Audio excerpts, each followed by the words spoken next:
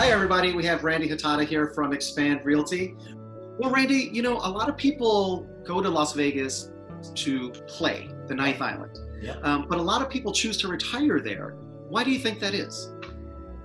A lot has to do with cost of living. I mean, a lot of people are on set income, so that really helps to have a lot more affordable place to live.